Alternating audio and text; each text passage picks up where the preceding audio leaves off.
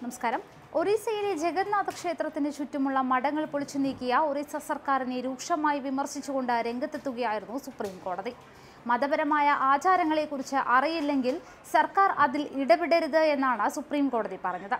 ഒറീസയിലെ ജഗന്നാഥ ക്ഷേത്രത്തിൽ എത്തുന്ന ഭക്തരുടെ സൗകര്യങ്ങൾ വർദ്ധിപ്പിക്കണമെന്നും ക്ഷേത്രഭരണം കാര്യക്ഷമമാക്കണമെന്നും ആവശ്യപ്പെട്ട് നൽകിയ പൊതു താൽപര്യ ഹർജി പരിഗണിക്കവെയാണ് മതപരമായ ആചാരങ്ങളെക്കുറിച്ച് അറിയില്ലെങ്കിൽ സർക്കാർ അതിൽ ഇടപെടരുതെന്ന് കോടതി പറഞ്ഞത്.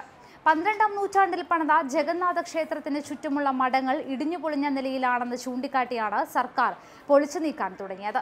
എന്നാൽ ക്ഷേത്രവുമായി ബന്ധപ്പെട്ട മഠങ്ങൾ ഇങ്ങനെ പൊളിച്ചു നീക്കാമോ എന്ന് ജസ്റ്റിസ് അരുൺ മിശ്രയുടെ അധ്യക്ഷതയിലുള്ള 3-അംഗ ബെഞ്ച് ചോദിക്കുകയായിരുന്നു.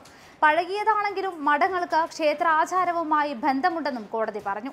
ഇതിന്റെ അടിസ്ഥാനത്തിലാണ് സർക്കാരിനെതിരെ കോടതി രൂക്ഷ വിമർശനം ഉന്നയിച്ചത്.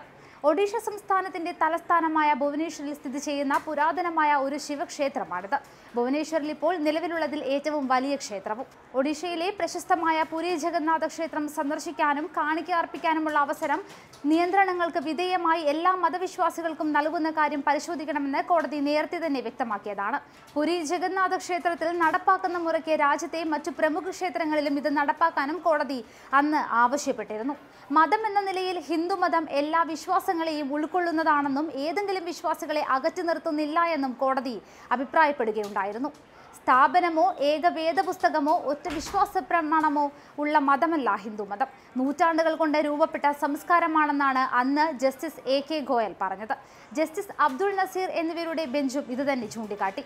വസ്ത്രധാരണ ചട്ടങ്ങൾ ഉൾപ്പെടെ ക്ഷേത്രത്തിന്റെ നിയന്ത്രണങ്ങൾക്ക് വിധേയമായി മറ്റു മതവിശ്വാസികളെയും ദർശനത്തിന് അനുവദിക്കണമെന്നാവശ്യപ്പെട്ട് മൃണാളിനി പതിയാണ് കോടതിയെ സമീപിച്ചത്.